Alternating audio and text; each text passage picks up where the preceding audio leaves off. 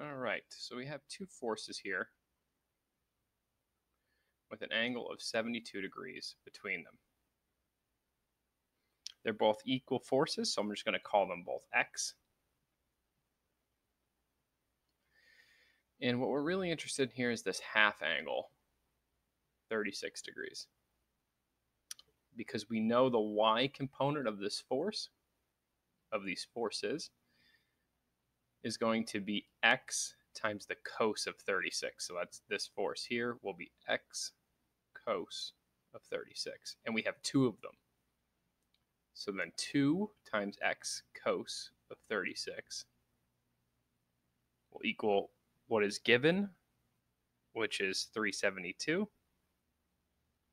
And if you solve for X, you will get a force of 229.9, rounded up to 230 newtons.